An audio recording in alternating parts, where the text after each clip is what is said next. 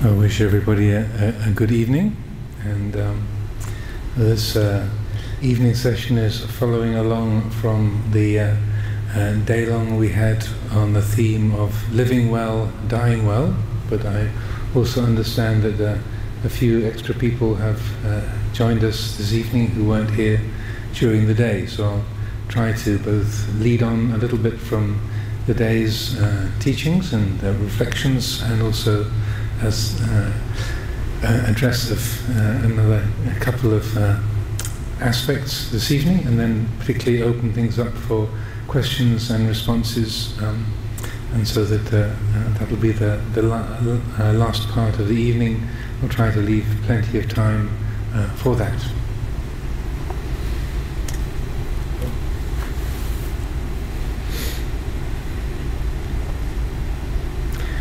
Namo tassa bhagavato arahato samma sambuddhassa. Namo tassa bhagavato arahato samma sambuddhassa. Namo tassa bhagavato arahato samma sambuddhassa. Buddhang dhammang Sanghang namasami. So I hope people can hear me clearly enough. People at the back, is this loud enough, clear enough? Yes? Okay, thank you. So today, the last part of the session, this afternoon, we had what is known as a death rehearsal, and I encouraged 4 particular contemplations during that time, to things to look at, aspects of our lives to look at, to explore, and to let go of, say particularly before the last breath comes, but also to help us to be living well as dying well, to get to know where the areas of attachment are. So these 4 areas that I suggested were, first of all, to look at the resentments that we have with respect to other people, our family, the people we've grown up with, the people in our society, the people in roles of leadership and government and so on. And then the second contemplation was to reflect upon those outside influences of our life that we're very grateful for, people who have helped us enormously, the Lord Buddha and the many members of the Sangha and great teachers and leaders of the Buddha Sasana over the centuries. Also our people in our families, people we've grown up with, people in the who've been school friends, workmates, and people in society, and also leaders of society who've been greatly beneficial, and people who have been our Dhamma teachers, guidance in giving guidance in spiritual life, meditation, and spiritual development, people who have encouraged us and helped us along the way. So then the third contemplation was then looking at our own conduct and looking at what we regret from our early childhood through our adolescence and up to the present, looking at the things that we remember that we have done, things we've said, things that we have done that were cruel, that were dishonest, that were unkind, that were indulgent, that caused harm to other beings.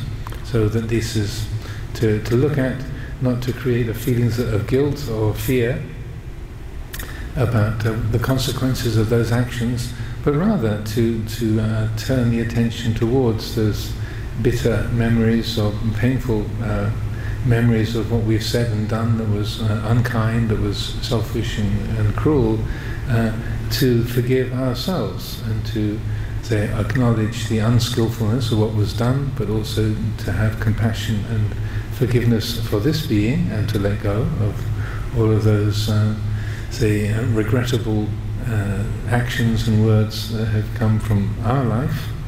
And then the last of the 4 contemplations was that of recollecting the good that we have done, to practice what is called Chaganusati.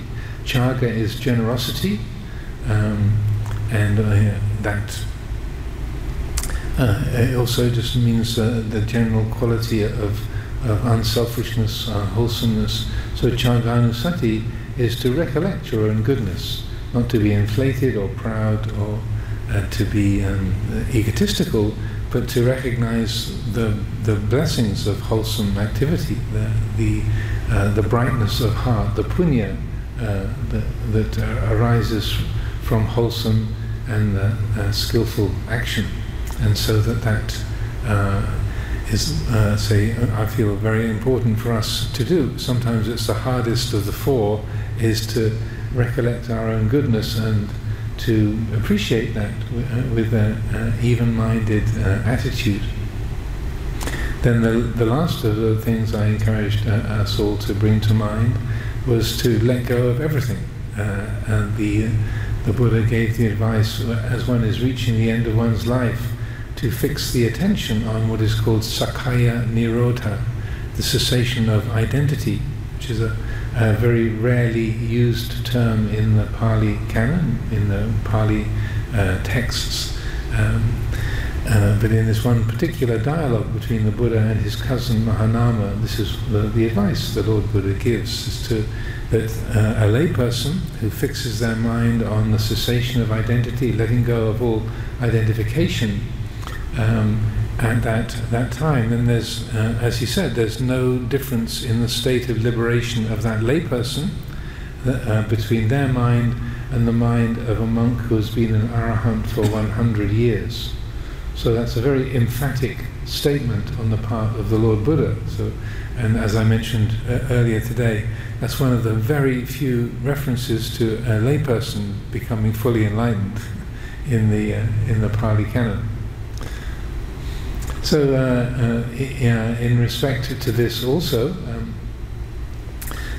through the day I was talking about other ways that we can recognize the habits of clinging, grasping, attachment, upadana in the Pali.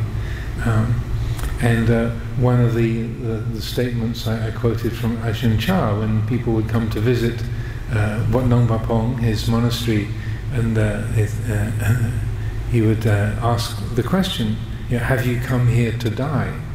Which would be a little bit challenging or off-putting. And people say, no, I've come here to be enlightened. I've come here to create merit. I've come here to train my mind. And he would say, well, it's better if you come here to die. Not meaning physical death, but to, as they say, to let the ego-centered habits, the habits of Sakaya Ditti, self-view, let those die. And that's the great benefit of spiritual training, to let go of a self-centered attitude towards life, to establish a Dhamma-centered or a nature-centered attitude towards life. So I was reflecting on that. So there was Venerable Ajahn Chah. I had the privilege of being ordained by him as a novice and as a bhikkhu, 1978, 79. And training under his guidance. I didn't live closely with him very much. I was at a nearby monastery for the Westerners most of the time, but I was nearby and was very inspired by his teachings and the way of practice that he encouraged. So another of the things that he would ask when people came to the monastery, along with, did you come here to die? He would ask the question. He liked to put people on the spot. He didn't do much chit-chat. He wasn't the kind of a chit-chat kind of a monk. He wanted to sort of get straight to the essence. And so sometimes, just to complete strangers, he would, if people came to ask questions or to pay respects or to meet him, he would sometimes ask them. He put them a puzzle to them. A kind of conundrum, a question, a puzzle. Say, if you can't go forwards and you can't go back and you can't stand still, where can you go? They think maybe, am I understanding his dialect correctly? Can't go forward, can't go back, can't stand still. Luang Por, can you go sideways? No, can't go sideways either. Climb a tree? No, can't climb a tree, can't dig a hole, and can't stand still either. And they come up with different ways of trying to resolve that puzzle, figure out the question, what he meant. And he would make you wriggle for a little bit, kind of trying to find an answer, trying to find a way forward. And then he would say how, as long as we think, I wouldn't put words into his mouth, but the kind of thing he would say was that as long as we are attached to the body, to the personality, to what we call the five khandhas, the body, feelings, perceptions, mental formations, consciousness, as long as we are attached to the body, to time, to location, then and to the five khandhas, then there's no way of solving this puzzle. But only if the mind lets go of its attachment to time, to location, to identity, to the five khandhas, to the body and the personality, then that puzzle resolves itself. And he would then say, the Buddha Dhamma is not to be found in moving forwards, nor in moving backwards, nor in standing still. This is called the place of non-abiding. So that to our ordinary thinking mind, that's like, oh, well, what's that? We might still feel that we're in the dark. But I feel this is a very important teaching, because it points to how we automatically, unconsciously think, I am here, I'm sitting in this monastery here in Singapore, and I'm looking towards all of you, you are sitting there and you are looking at me, I am here, you are there, right? Time is passing, it's now 7:45 in the evening, and June the 22nd, I think, 2024. That's the time, this is where we are, and this is where I am sitting, this is where the life is happening. So what Luang Por Chah is saying is that as long as we take that experience of three-dimensional space, the passing of time, the location of the mind as in a particular spot from which we experience the world, then that liberation is impossible. We're still seeing things in terms of self-view. It's only when the mind lets go of time, of identity, of location, then liberation is possible. So we might not even realize there are those kinds of attachments, those kinds of habits of grasping. But Luang Por would put that to people and help them to understand that, the ordinary everyday way you look at what you are, that has to be challenged, that has to be, investigated, because the very first obstacle to enlightenment is self-view. And you can summarize the habits of Sakkaya Ditthi, self-view, as I am the body, I am the personality. So along with the theme of today about living well, dying well, to really investigate and look at those deep kinds of attachment and to learn how to let go of them. This is really what helps us to live well and to die well, and also to transcend both living and dying, to awaken to that reality which is unborn, undying, and that which is beyond birth, naturally beyond birth and death, to awaken to the Dhamma itself.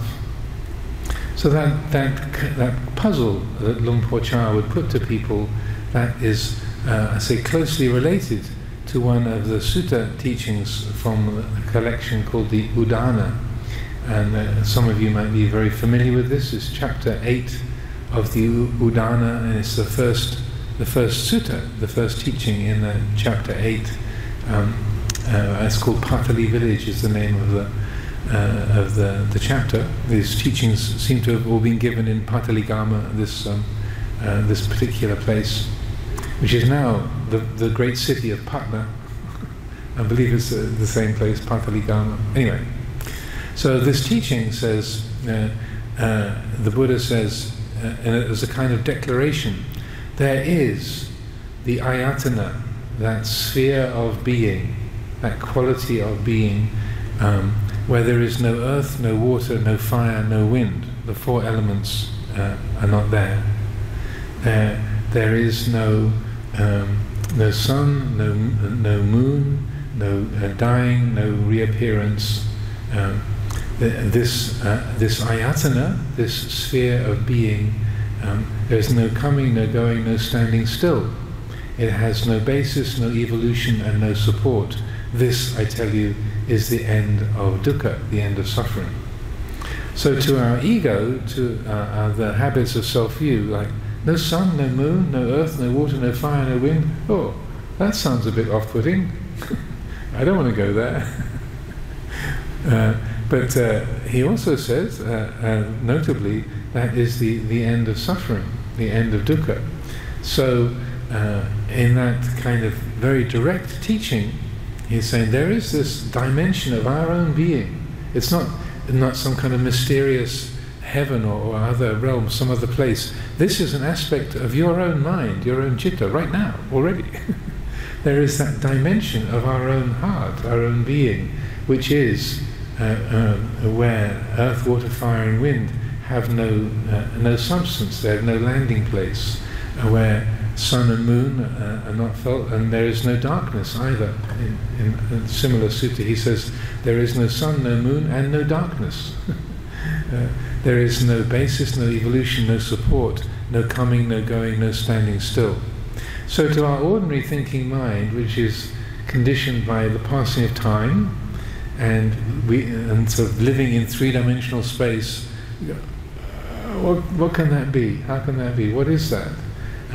But when we develop the practice of insight meditation, then it begins to be the wisdom faculty of the heart is cultivated, and there's a recognition that we talk about the passing of time, but the experience of reality is always present. The Dhamma is timeless, akaliko, and even though we talk about here and there, and we see and refer to things in terms of three-dimensional space, in many respects the mind does not have any location. It doesn't exist anywhere. Awareness does not apply. If you think about it, the aspect of space applies to rupa khandha, material form, the physical world, but mind, where does your mind stop and mind begin? Awareness doesn't really apply, does it? The mind is not anywhere. So I realize these are quite refined concepts, and you might be thinking, oh, I came to the wrong place for my Sunday evening. This is too much. But and so if you are feeling that, then that's a feeling to observe. But I do feel in the light of the teachings and the theme for today's say meditation and Dhamma reflections, living well and dying well, this aspect of really bringing the attention to the habits of self-view, of I-making and mind-making, and recognizing that needs to be challenged. When we say, I am a man, I'm a human being, I'm a woman, I am old, I'm young, I am British, I am Singaporean, I'm Malaysian, yeah, I'm a doctor, I'm a monk, I'm a teacher, yeah, I'm a monastery helper. That's what I am. To really fulfill the purpose of today's theme and practice, then we need to rouse that wisdom of our own citta that says, wait a minute, saying I am a man or I am British, that's a convenient fiction. Say I am a Theravada monk. I'm a Theravada monk because I took part in a ceremony with Venerable Ajahn Chah on April the 7th, 1979. So certain verses of Pali were recited, there was a certain amount of bowing and paying respects and questions and responses, and at the end, bhikkhu. It's a human agreement. It's a collection of noises that we make, actions that we perform, attitudes of mind and intentions, put them all together and we say novice before, monk after. But these are just agreements, they're just conventions. There isn't any real absolute monk. So, and Luang Por Chah would also say, he would sit in an assembly like this and say, there are no men here, there are no women, there are no nuns, no monks. These are all just karmic formations coming and going and changing. There are no monks and nuns here. There's no people. Really? What's he seeing that I'm not seeing? But he would be speaking the clear and practical truth in making those kind of statements, that we have these convenient fictions, saying, here is a woman, here is a man, here is a layperson, here is a nun, here is a monk. These are conventions. You know, the skin of my body doesn't know it's Theravadan Buddhist. My toenails don't know that they are British. They're just elements. The keratin of that make up the nails. It's just a chemical compound. It's not British. It's not Theravadan. You know, do the tiles of this building know that they are Mahayana tiles? No, we say, no, this is a Mahayana temple. It's a way of labeling this particular collection of buildings, and the great amount of effort and energy putting them together, looking after them, using them for particular purposes. So we say Mahayana Buddhist temple. But you know, even the Buddha image doesn't know it's a Buddha. It's just material form. We give it the name Buddha Rupa, Buddha image. That's what the human beings label that image, but in and of itself, it's not a Buddha. So in and of itself, the things that make up our bodies and our minds, they are not personal. They're all aspects of nature. They are Dhamma Jati, born of the Dhamma.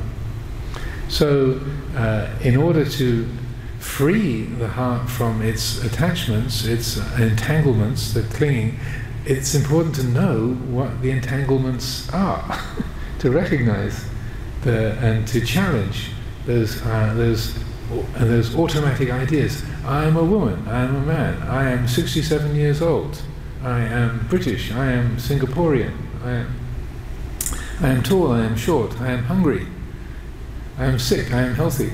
All those I ams, every single one of them say, wait a minute, wait a minute, let's just look, let's explore. Oh, and then when that, say, capacity to wisely reflect, the ability to use wisdom is brought to those ways of judging ourselves and other beings, the material world, the mental world, and that wait a minute is followed up, and there's an investigation, what we call yoniso manasikara, looking at the origin, the sources of things. Then there's a change of view, there's a change of heart, there's a recognition that, oh, calling this a building, this doesn't know it's a building. We call it a building because of the particular form and our human agreements and the way we humans use it, but to the spiders and lizards who live around the edges and are hiding away in the shadows, this is their home. They don't think of it as a building or a Mahayana temple. It's labeled in a different way. So, when that recognition of these are convenient fictions, that investigation is applied, then the change of heart that goes, oh, that's right, aha. In that moment, the view is a bit broader. The mind has let go of its attachment to conventions, its attachment to the habitual ways of seeing things. So the more that can be applied, and also in these very refined areas of life, the attachment to three-dimensional space, the passing of time, the sense of of the mind being located in a particular place. Here, I am here.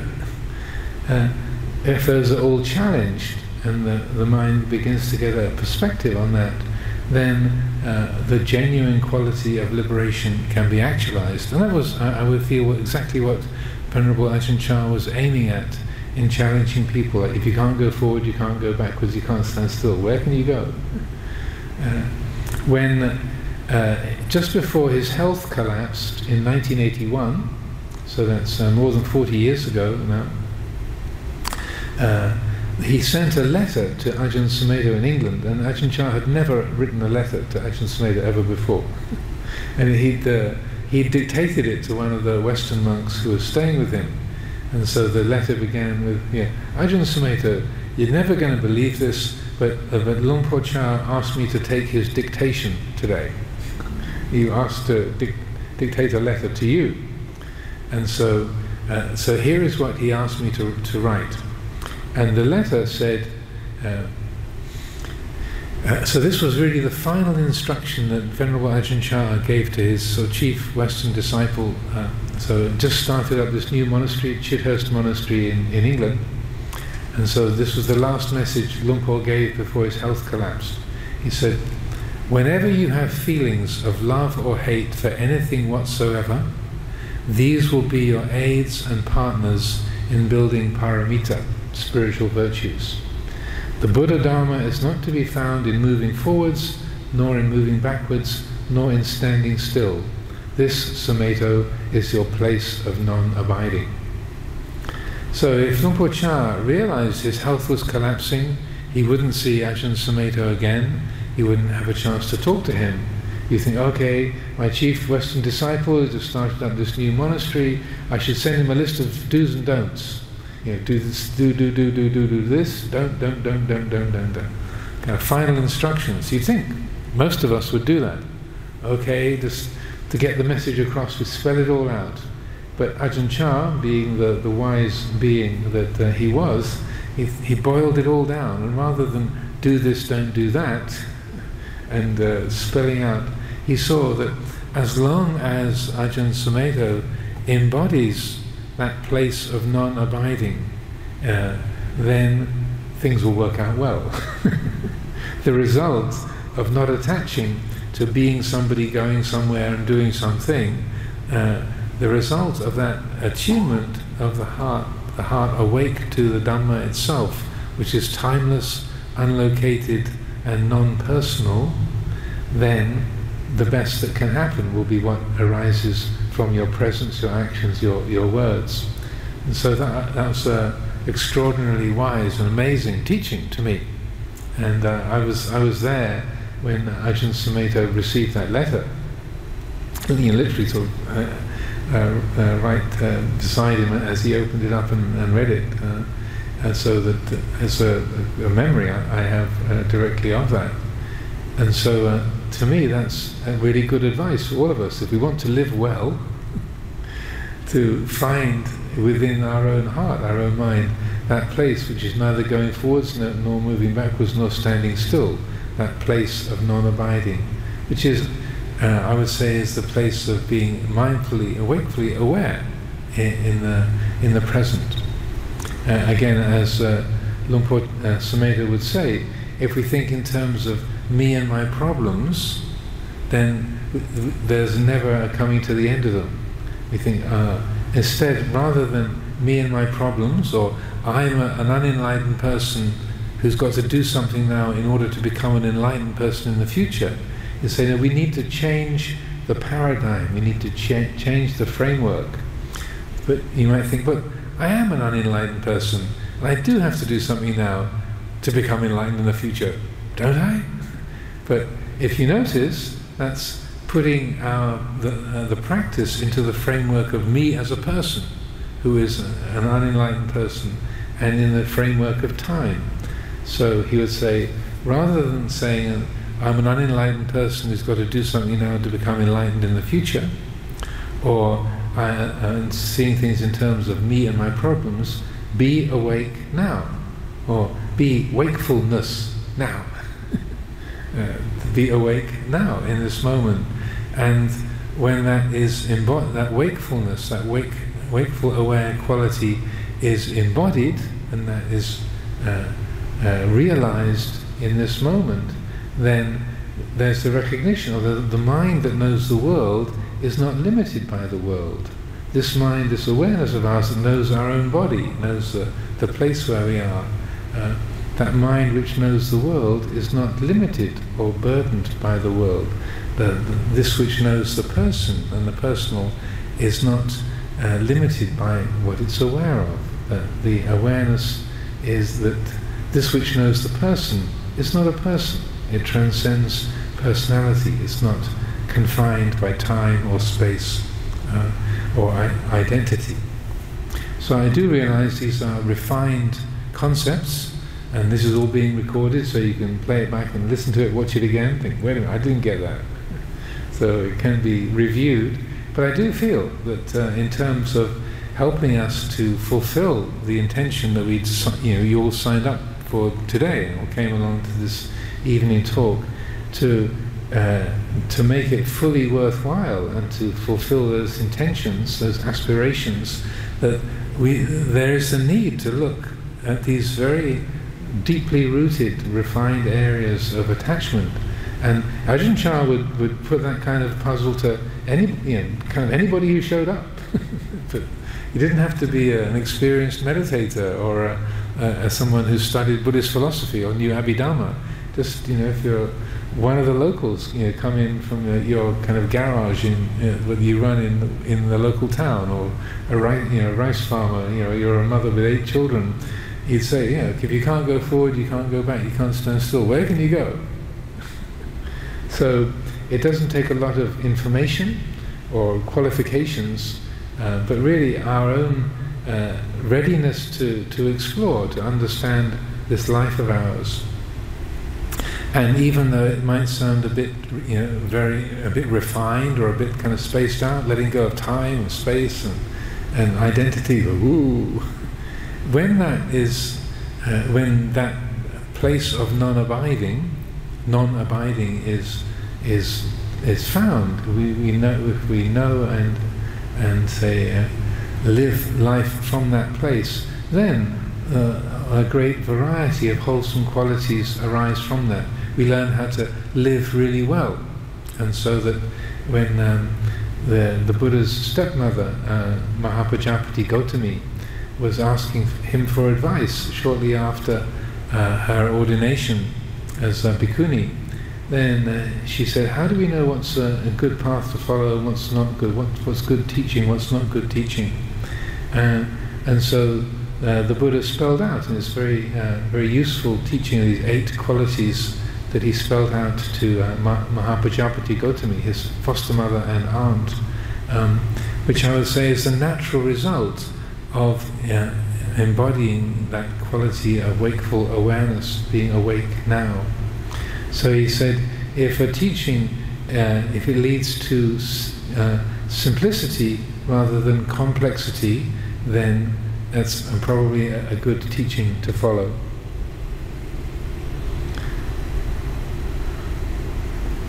If it leads to dispassion rather than passion, then it's probably a good teaching to follow. If it leads to fewness of needs, not being, say, needy, or having to have a lot of stuff around to make you feel comfortable, to make you feel okay, to be one of few needs, then it's probably a good teaching to follow. If it makes you more needy and need a lot of stuff, then it's not going to be a good teaching to follow. If it helps you to be unburdensome, not a bother or a difficulty to others, if you make yourself easy to look after, easy to take care of, then that's likely to be a helpful teaching to follow. So if it leads to the quality of energy, so energetic engagement, then it's going to be a helpful teaching rather than leading to laziness or slackness. So that these, say, natural inclination towards simplicity, to being having a life that's uncluttered, to a life that is energetic and engaged. These are all natural qualities that arise from that root of wakeful awareness, and that faculty of the heart we can also call vijja, the awake, aware quality, awakened awareness, the vijja dhatu, the element of wakefulness. So these are, I would say, that as signs that if you are looking to see, well, how can I live well? How can I live well? How can I benefit my own life? What choices should I make? Then the kind of guidance that the Buddha gave to Mahapajapati Gotami in that teaching, these are helpful things to follow, helpful principles to follow. If it leads to simplicity, it leads to being unburdened, it leads to energy, it leads to say a fewness of needs, it leads to not being a bother to others, then these are the kind of signs that, okay, if I follow this track, then my life is going to be more comfortable, easier, more beneficial, and I'm going to make less problems for myself.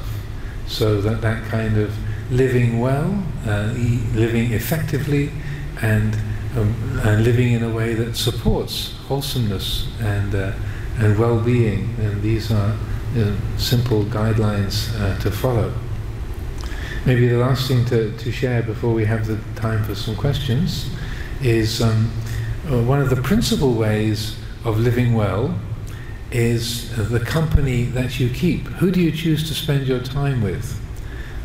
There's a very strong sense of fellowship, I feel, in the Buddha Dharma Foundation, and those of you who've also come along today for this event.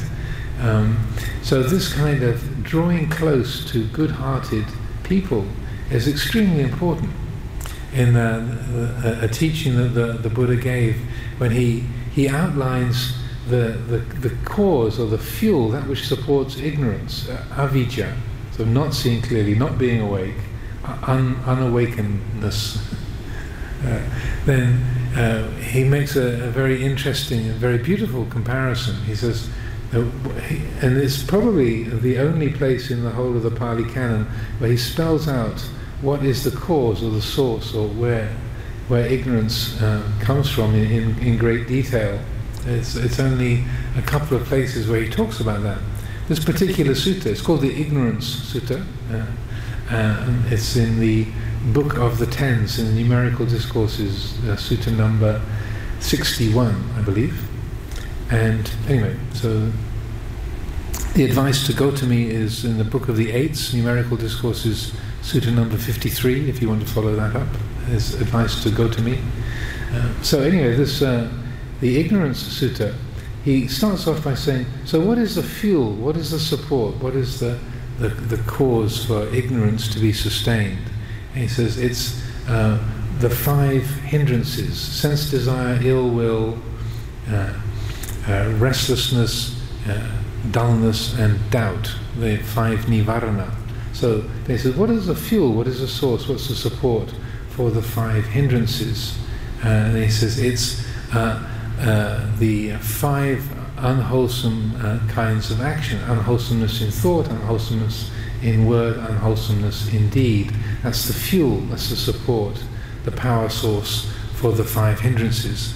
Then he says, well, what's the fuel, what's the support for those 3 kinds of unwholesomeness? Unwholesomeness in thought, speech, and action. And he says, lack of sense restraint, which is, as I was saying earlier today, living reactively rather than responsively. If we lack sense restraint, we see something we like, we chase after it. We see something we dislike and we kind of attack it or run away from it. So that's being reactive rather than responsive. So in the Pali we say a lack of indriya samvara, a lack of sense restraint. Then he says, so what's the fuel, what's the source for the lack of sense restraint, for being unrestrained in the senses? And he says it's a lack of mindfulness and full awareness, the absence of sati sampajanya. So what's the fuel? What's the support? The source of a lack of mindfulness and full awareness. And that he says is a lack of wise reflection, yoniso manasikara. What's the source? What's the source? What's the support? What's the fuel for not reflecting wisely by unwise reflection? He says it's a lack of faith, no saddha, a lack of faith, a lack of confidence in spiritual reality. So what's the source? What's the support for the lack of faith, having no saddha, no faith? It says not listening to good teachings, sadhamma savana. And then what is the cause? What's the source, the support for not hearing good teachings? He says not associating with good people, satpurisa sangseva. And he said just as the rain falls onto the hilltops and forms into little puddles, the puddles form into streamlets, they flow down to the bigger ponds, the ponds form into bigger streams, and the streams feed the rivers feed the ocean, and the ocean is filled up. So too, ignorance is filled up through, at its very root, not drawing close to good people. But if we draw close to good people, and I would say, gathering together for this Sunday to reflect on life and death, and living well and dying well, that if we draw close to good people, satpurisa sangseva, then we create the opportunity for hearing good teachings, wise teachings. If we listen to wise teachings, this supports the quality of faith. With faith being supported, then that leads to wise reflection, yoniso manasikara. With wise reflection, that leads to the support of mindfulness and full awareness. Mindfulness and full awareness leads to us being responsive rather than reactive. There's sense restraint rather than reactivity with respect to the senses. And then when we are when the senses are restrained, when we are responsive, that leads to wholesomeness in thought, word and action. Then wholesomeness in thought, word and action, that's the fuel, that's the support for the 4 foundations of mindfulness. The 4 foundations of mindfulness are the support, they are the fuel for the 7 factors of enlightenment. The 7 factors of enlightenment, they are the fuel, they are the support for the knowledge of the full knowledge of vision and liberation, the vimutti jnana dasana, the knowledge and vision of liberation. And so, just as the ocean is filled up, just as the rain falls on the mountains and the whole collection of little puddles and streams form into rivers and fill up the ocean, so too the knowledge and vision of liberation is filled up with that association with good people at the source. So I can repeat that whole sutta as in detail because I feel it's really important.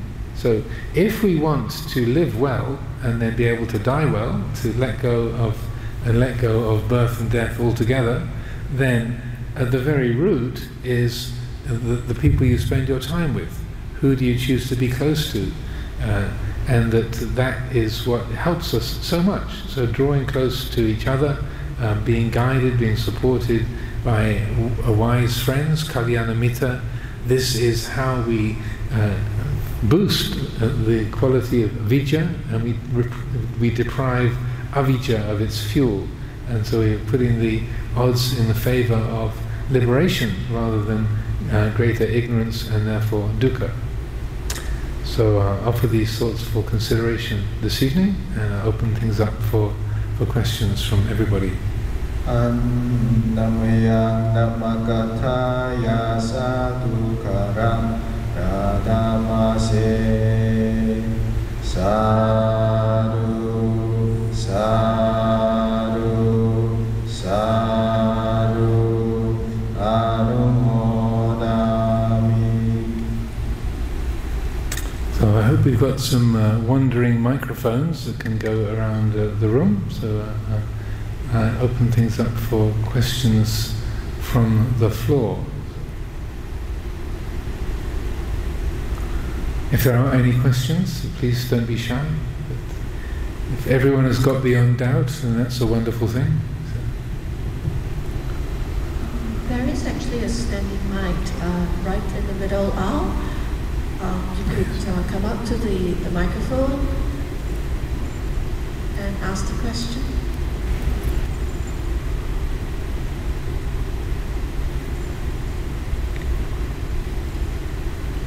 No sound yet. I don't think it's working. Thank you.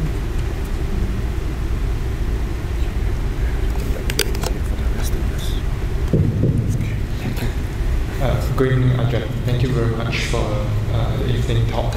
So I'd like to ask, in terms of non-self, part of the chant that we do is to say that we are the heir of our karma and the actions that we create. So is the self to be found in the karma that we bring from life to life?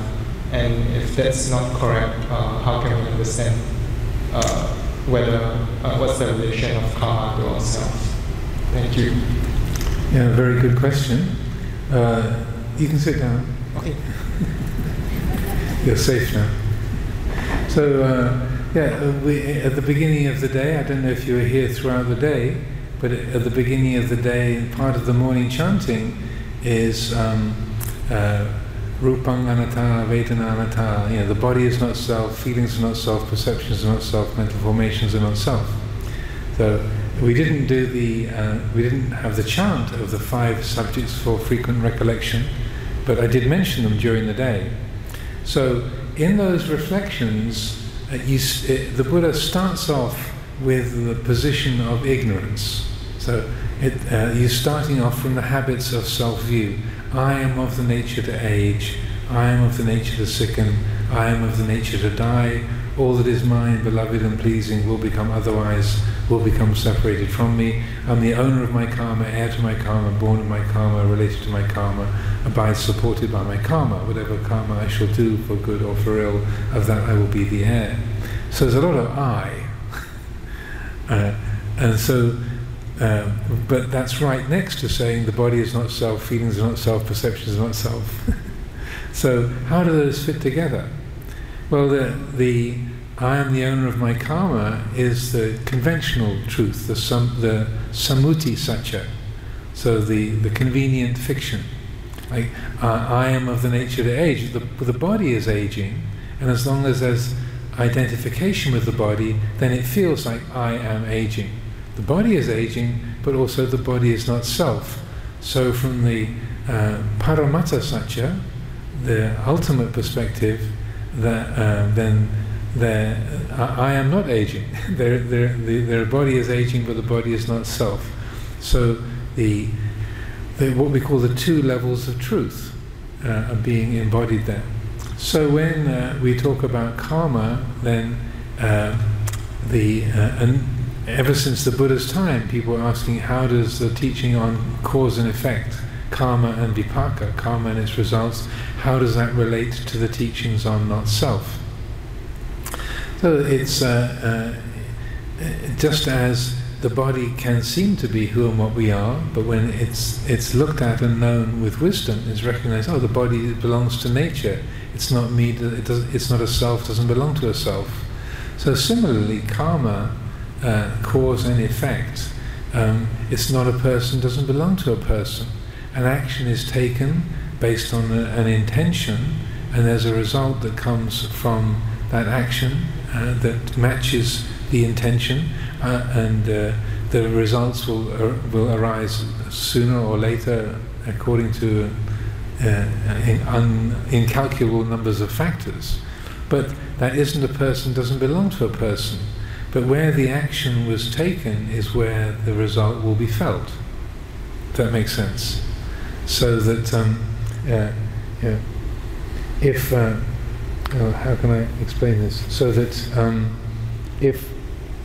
if I pick up this object, this is a wet towel, so then my fingers feel a sense of cloth and wetness. Your fingers don't, because the action has happened here, it didn't happen there.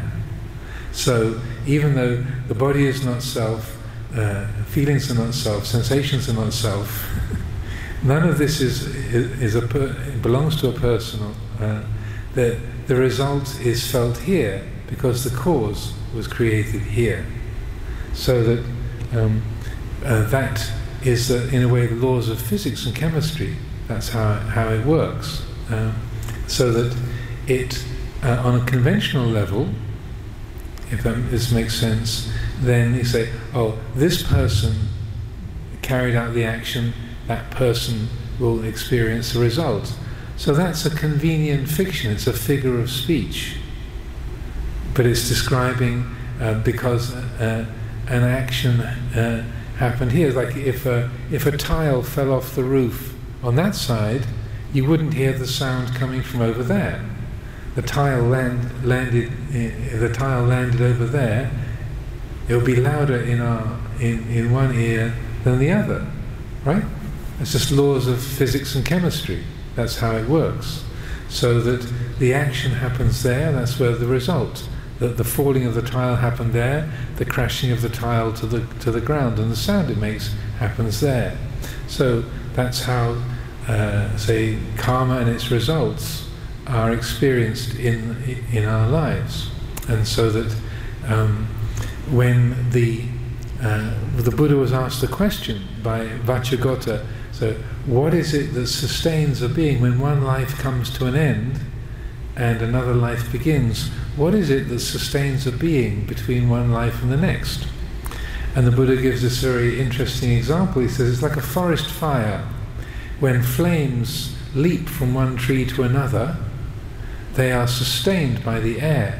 So he knew about oxygen as well. So that the flame, he said tanupadana, so that the fuel is the air. And interestingly, the word upadana means fuel as well as clinging. It's exactly the same word. Upadana means like the fuel for a fire. So when we say the panchupadana kanda, means that the 5 bundles of fuel as well as the 5 areas of grasping. So like a bundle of firewood, or 5 cans of petrol. So fuel. And so then the Buddha says, in exactly the same way, Vajra, when one life has come to an end and before another life begins, what sustains a being between lives is craving, tanupadana. Craving is the fuel. So whatever the mind is attached to, that is what sustains the kind of the aggregate of a being from one life to the next.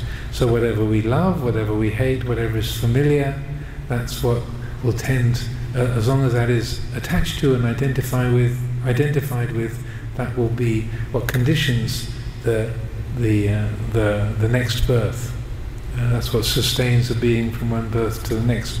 So what is reborn is habits, not a person or anything that belongs to a person, not an I or a me or a mine.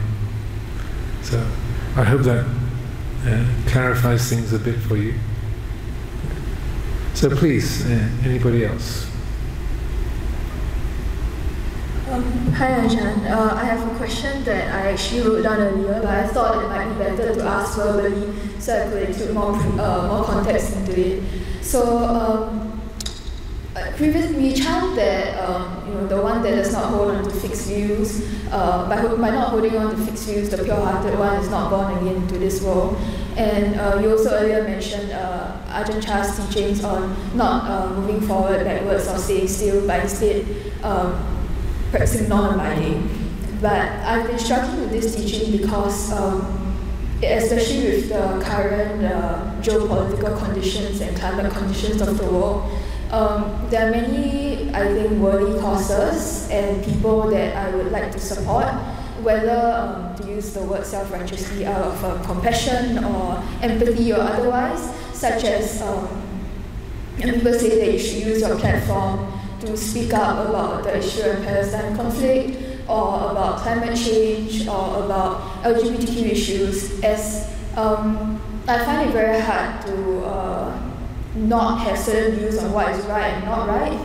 And I feel a certain sense of guilt when I try to maintain my own peace by not speaking up about these topics. When I feel that this peace is only possible for me because I am not currently the one going through these issues. But if one day I were to go through similar issues, I'm not sure if trying to maintain peacefulness by not engaging with such political issues would become hypocritical of me. So I wanted to hear your thoughts about that. Thank you. Thank you. Please do feel free to sit down. So a very similar question came up, I think, at the Nibbana Center. Was that just yesterday? Wow. It's been a long day today. So yeah, yesterday evening at the Nibbana Center, a very similar question came up. So when we talk about non-attachment, or say not holding to fixed views, it doesn't mean not using views or not having views, but it's not clinging to them, not say using them as a weapon, but the key piece in that is not holding to fixed views, like I'm right, you're wrong, but we can still have the sense this is a wholesome way forward, and it seems very clear to me, and so that non-attachment can be not just resulting, it doesn't mean being passive, it doesn't mean not taking action. Non-attachment can, as I was saying yesterday, it can result in being ready to take more action, being more outspoken, so that you don't attach to your hesitancy or your fear of being criticized, but rather non-attachment can result in taking more action and being more engaged and being taking more initiative. So very, very often when you talk about non-attachment and disentanglement, and not going forward, not going backwards, not standing still, these kind of things, it can seem like a kind of passivity, or trying to freeze yourself, or be nobody. I'm nobody. That kind of. But I would say that's a vibhava tanha. It's an attachment to nihilism, or a kind of passivity, a numbing, or a false disconnection. The Buddha's experience of enlightenment under the Bodhi tree resulted in him taking a lot of action, a lot of very radical action, going against the whole caste system, ordaining women as monastics, starting a monastic order, and teaching a huge variety of people, establishing the whole array of Dhamma teachings. That's a lot of initiative. That's a lot of creative thought. That's a lot of doing, but it was without any fixed, without clinging, without grasping. So things that we can see as being skillful means, wholesome kinds of work in the world, then it's totally appropriate to engage in those. But if that engagement, as long as that engagement is not based on self-view, but it's based on a mindful attunement to the time, the place, the situation, then rather than that non-attachment or not being born again into being resulting in sort of disconnection or abstraction, being abstracted from the society and such, it can result in a great deal of creative engagement. And courage, that you find you let go of your fearfulness. What you're not attached to is your fearfulness.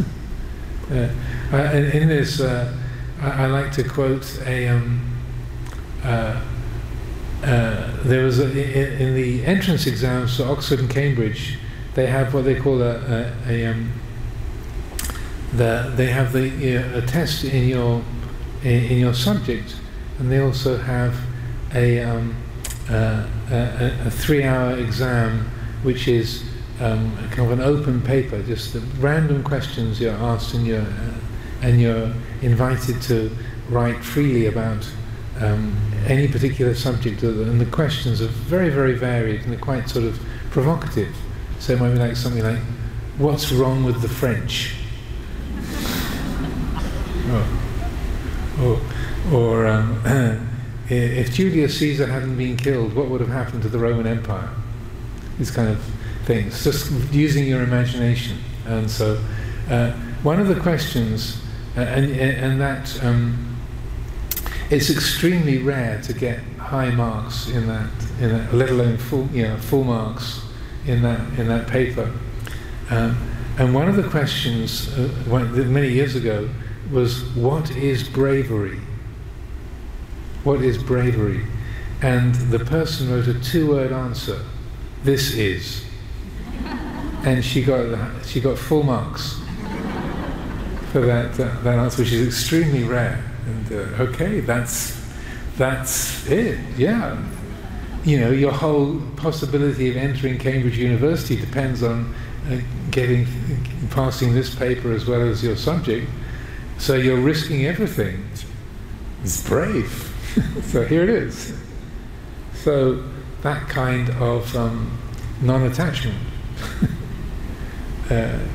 is a part of the Buddhist practice, I would say. I would say it was a very Buddhist answer to me. So I hope that clarifies things a little bit for you. So please, any other questions? There's someone else coming in. Yeah, please come to the microphone. Good evening, Ajahn. May I know how to reduce body sufferings? Because I experience headache, soreness, and stuff. Yeah. So should I be mindful or do no attachment? Thank you. With respect to physical pain, the Buddha gave a very short but very useful, very significant teaching called the arrow. It's called the Salla Sutta. Salla is the word for an arrow or a dart. And he uses the image of a soldier being shot on the battlefield. He says physical pain is like the soldier being shot with the first arrow. Nobody can avoid being hit by that first arrow. Even the Buddha himself, he had chronic back pain. So when he was an old man, he said, the only way I can experience comfort is to completely absorb my mind into emptiness, to the sunyata vihara. As long as he was paying attention to his body and the sense world, it was painful. So the Buddha had chronic pain as an ongoing experience. So no being can avoid that first arrow of physical pain. If you have a body and a mind, there's going to be pain. So the first arrow is unavoidable. The second arrow says that is the mind proliferating around that painful feeling, negotiating, worrying, resenting, feeling aversion, anxiety, that all of that cloud of negativity and agitation around the painful feeling. And that second arrow can be completely avoided. So when we talk about ending suffering, dukkha nirodha, it's all about the second arrow, not the first. So as I like to say, any of you who've come along hoping the ending of suffering means no physical pain, you came to the wrong place. So that's not on offer. But we can, like the Lord Buddha, he had chronic back pain, so it was painful, but he didn't make a problem out of it. He took action to work with it. Sometimes he'd be giving a Dhamma talk, as I mentioned I think at the Nibbana Center yesterday, that he was ready to take action. He'd be giving a Dhamma talk, and he'd turn to Mahakachana or to Ananda, Sariputta, Moggallana, and say, Kachana, my back is paining me. I'm going to lie down and rest it and stretch my back. The assembly is still wide awake. Please carry on giving a Dhamma talk. So he'd interrupt a Dhamma talk to go and stretch his back. This is the Buddha. Our Lord Buddha had back, would recognize the pain in his back is getting his attention, and out of kindness to his body, he would then stop giving a talk, go and lie down, stretch his back and relax it a bit, and have somebody else carry on giving a Dhamma talk. So the Buddha was ready to take action to help relieve the pain, but still wasn't making a problem out of it. So I feel these are important principles.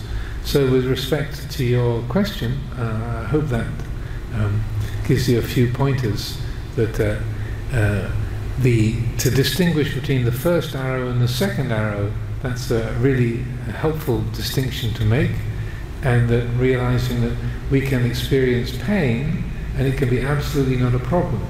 We can do something about it to the best we can, but still be at peace with it, even as we take action to help relieve it. We don't have to be hoping that it's going to come to an end and waiting for the pain to go away, but we're just doing what we can to work with it, and if it fades away, okay. If it doesn't fade away, okay. So I see another person up at the microphone. Because I always walk very slow, so I have to stand here. Okay, today topic is living well and dying well. Mm-hmm. So, but this afternoon we do exercise. Mm-hmm. I mean, of dying well, you know. But in reality, when people die, there will be a lot of suffering. You know, there will be confusion, loss of mind, you know, and pain, and something else. So, what is your advice to those who may not be dying well? So they may have a better life. Oh, sorry, they may have a better death and after. Well, please do sit down if you like. So, yeah, good question. I don't know if you were around during today, but early on this morning I spoke about the Buddha's advice to Nakulapita. He said, better to be afflicted in body and not afflicted in mind than to be afflicted in mind and not afflicted in the body.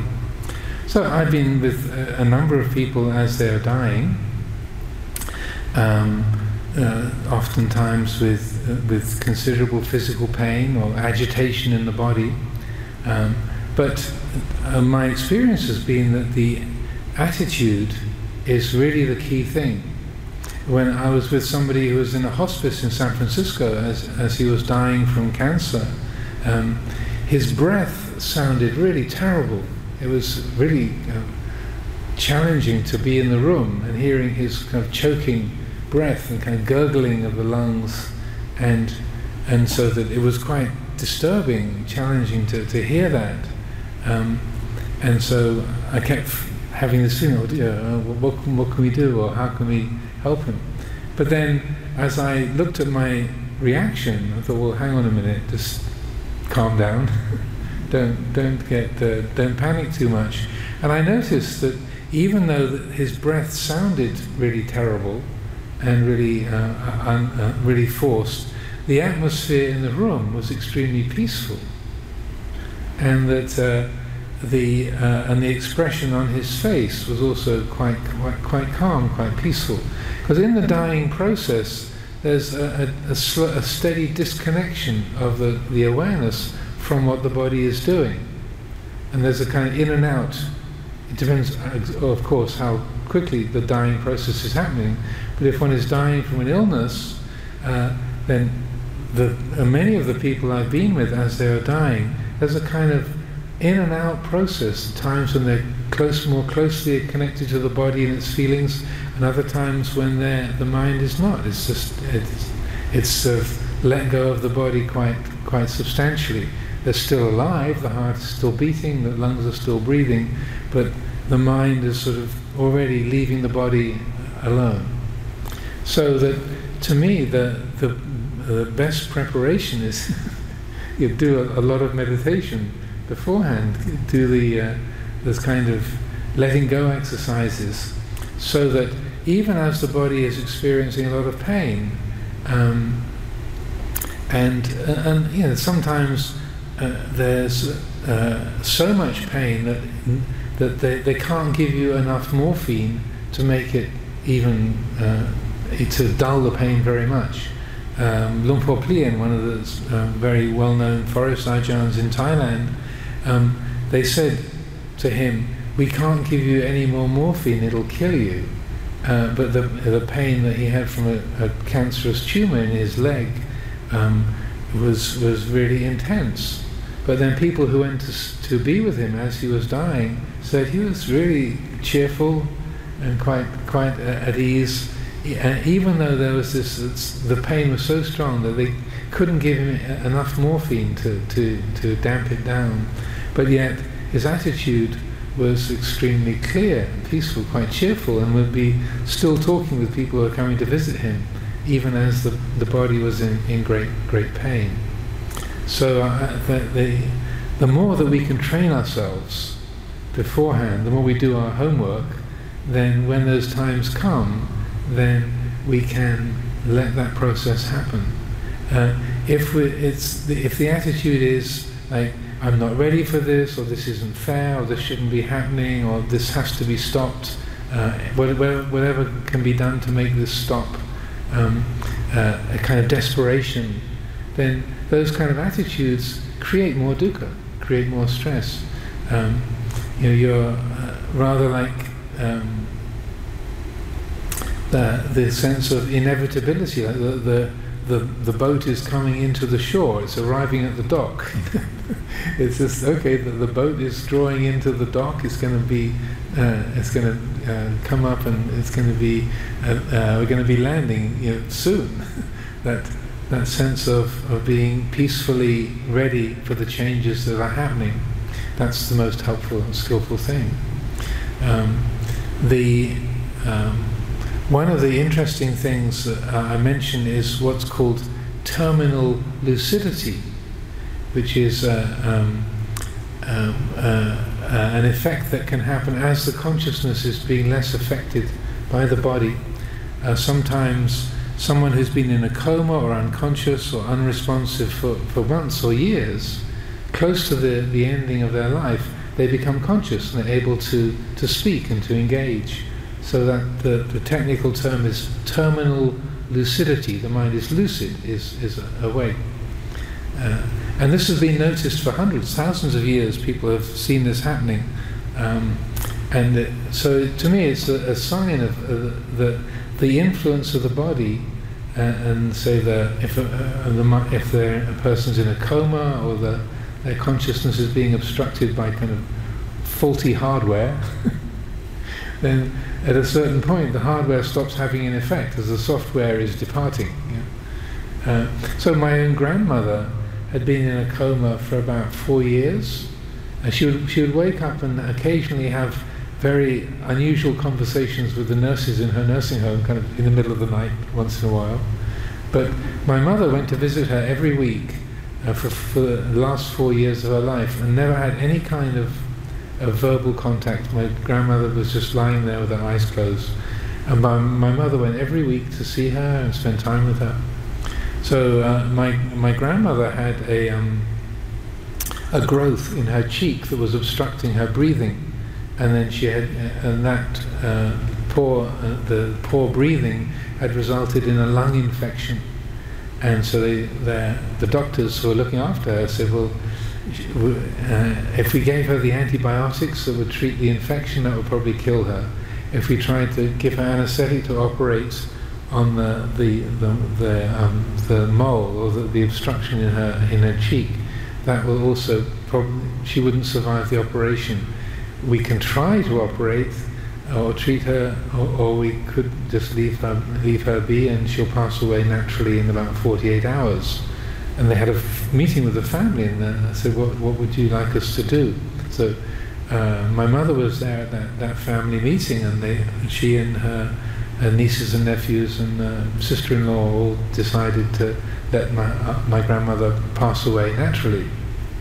So after they'd had that meeting, my mother went to see her in her room, in the nursing home, and it was quite startling to my mother, because my grandmother turned towards her, opened her eyes and said, "Thank you," and then died the next day. So not a word for 4 years, And then she knew the end was coming somehow, and she was able to kind of rise to the surface and say, "Thank you, Patsy. You've been a great daughter. Bye-bye." So that is also, even though there can be seen to be major obstructions, people in a coma or unconscious, unresponsive, there can be within there can be a whole inner life that's going on, but they just can't communicate. So I feel it's very important visiting people, even if they're non-responsive, visiting, being there, being close by, speaking to them, playing recordings of the chanting, or chanting yourself as you go to visit, things that are meaningful to them. It all helps, because even if there's like nothing coming back, they can still be hearing and fully aware, but they can't get to the surface to say, "Hello, thank you for visiting. I know you love me," and that I feel is very, very helpful. So, in terms of dealing with physical pain and mental distress, it can also be that the mental faculties are really scrambled. Like when Ajahn Chah, after he had his stroke, at a certain point, he realized what he was saying sometimes it wasn't what he meant, and he realized he would turn to Ajahn Sumedho and say, "Anando." Oh. And then he said, he had great strength of will, so then he said, "Oh, I said Anando, I meant Sumedho." And the way he described it, if you remember, so sometimes he would say very strange things, but he knew he said something very strange. He was aware of that what he was trying to say came out completely scrambled and like nonsense, which could be quite upsetting to people who came to visit. They'd say, "Oh, Luang Por, we're so unhappy, we're so sad that you've got such a terrible illness." And he would say something like, "Red Tuesday, happy elephant." I go, "What? Is that some kind of mysterious message?" And they say, "No, it's just, it's all coming out wrong." And if you remember the old style telephone exchanges, where someone will be a telephone operator, they'd take a wire and plug it into a socket to connect a phone call. So Luang Por Chah's description, he said, the monkeys are playing around in the telephone exchange. Like there's a kind of a troop of monkeys kind of putting all the wires in the wrong sockets and sending the messages to the wrong place. So sometimes he could draw his faculties together to get a clear message across, but most often it would come out scrambled. So eventually, even though he could still speak, Ajahn Liam, who was the second monk, said, "Luang Por, it's distressing to people when they try to talk to you and your words are scrambled or confusing, so it might be better if you don't try and speak." And so Luang Por said, "Okay." And that was the end of his speech, and then shortly after he couldn't talk at all anyway, so that faculty faded. So that someone like Luang Por Chah, who was known as an arahant, that even an arahant can have their wiring scrambled. The physical damage is there. Inside they're totally fine, but because the hardware is not working, or the system has crashed, then internally they're fine, but externally the appearance can be that things are seriously out of order, or they're distressed. So sometimes appearances can be deceptive, but I would say the main thing to do is for us to do our homework, to be prepared. So when that time comes, then we're ready. Whether it's a short period of time or a long period of time, like the car crash I was describing. Maybe you just have 1.5 or 2 seconds to play with. Sometimes you might have weeks. But also another kind of challenging teaching of Ajahn Chah was when one of the Western monks was with him when some people came from Bhatgaur village and said, "Oh, Lumpur, old man Som is about to pass away. Can you come and give him some advice?" And Lumpur just said, "Nah, no point. Yeah, call us when he's died and we'll come and do the chanting." And then this Western monk, again, a self-righteous American, said, "Lumpur, that was really unkind. How can you be so uncompassionate? You know, that would have really made a difference." And Lumpur Cha said, that guy, this is like a total wastrel. He spent all his time gambling and drinking. He never came to the temple, and if he did, he would sometimes be drunk when he came here. You know, after a long night out, you know, he'd be kind of reeling as he tried to put the food in the alms bowl. You know. He said, you know, if I went and tried to say, you know, okay, now let's do some mindfulness of breathing, Buddho, Buddho, that would just be confusing for him. Just let him be around the people that he knows, the home that he's in, the sounds and smells and feelings of home, and that'll be good enough. This monk, Vajrapanya, still took exception. I don't agree, Lumpur. That's not. Yeah, that's unfair. You know, that I'm sure you could have lent a hand. And he said, you know, that when someone hasn't acquainted themselves with a teaching and they really don't have that, they haven't built the paramita in their lives, just to be kind of coming in with a teaching to saying this is good, this is special, this is important, this is sweet. It's not connected to anything they're familiar with. It's not going to be helpful, and so that then he said he got his walking stick and he put it into the middle of Vajrapanya's chest and pushed on him, and then kind of leant down on his chest while Vajrapanya was kind of lying on the floor. I said, okay. So now this is like the guy dying. So here, would you like a candy? And he picked up a little sweet. Would you like a candy? And Vajrapanya said, "Oh, the boy, can't breathe." He said, "Oh, look, you like candies. Why don't you want a candy? It's going to be nice for you." Oh. But he was struggling with Lumpur pressing on his chest, kind of leaning on his walking stick, and so he said, "It's just the same that."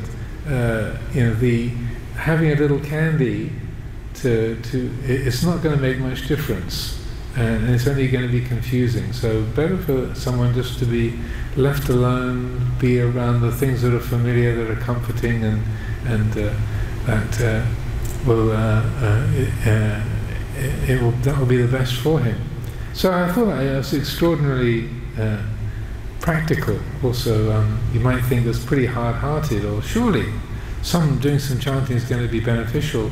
But he was really clear that that was better for people just to be with, if they haven't made those kind of connections and those things haven't been important to them, better that they are with the things they feel at home with, and just that's what is going to help them to be relaxed and be with what's happening, and to let go, and that trying to be something else or trying to sort of add on something extra, something special, is only going to be an intrusion. Maybe the last story to share on this, there's a famous meditation teacher, American psychologist called Ramdas, who was a disciple of an Indian guru, Neem Karoli Baba, and he was a Harvard University psychologist, and then became a kind of a meditation teacher and guru. Anyway, he published many books on meditation. He was a kind of famous Dharma teacher, and his stepmother was close to dying. And so he was with her, and she's lying on her bed, and so Ramdas is thinking, okay, well, I should really give her some advice, as she's her last days are coming, and it'll be really, and this is my territory. I've even written books about death and dying, and this is my field. So he's giving her this sort of guided meditation about following the breath in, bringing the light into your heart, and breathing out, letting spreading loving kindness over the world, and breathing in, filling your being with light, and doing his sort of standard guided meditation. And after a quarter of an hour, 20 minutes or so, apparently she turned towards him and said, "Ramdas, be quiet." And he told that story. So it's like, oh right, it's her death, not mine. It's like, it's not my program. I'm doing my thing to do helping the dying. But what does this person actually need? What's meaningful for them? What are they at home with? And then that's what you're guided by. So I see we're just before 9, so let's draw things to a close.